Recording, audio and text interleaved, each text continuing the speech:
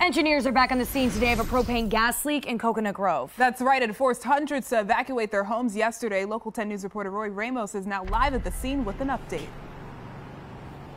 Samantha and Janice, that flame continued to burn early this morning, and firefighters telling me that they were filling that 1,000-gallon tank with water and burning the remaining vapor. This all happening right here behind me. Fortunately, it did not require residents to be evacuated from any buildings today or any lane closures right here on Northwest 27th Avenue.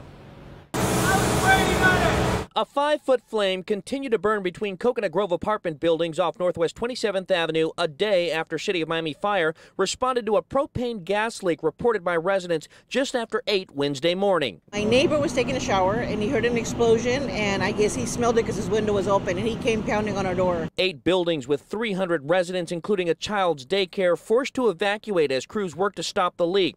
Their main concern, the property manager said he had no idea the tank was even there, meaning crews didn't know how much gas was inside or how stable the 1,000-gallon tank was. Not knowing the integrity of the tank, not knowing the history of the tank, recognizing the age of the tank, we were working with something that was a relative unknown. After 12 hours of work, crews were able to fix a faulty pressure release valve and residents were allowed back to their homes.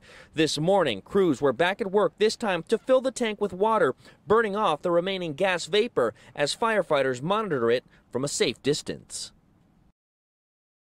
And we are told that an engineer will be back out here today to check the structural integrity of that 1,000-gallon tank and let that property owner know if he will need to remove it.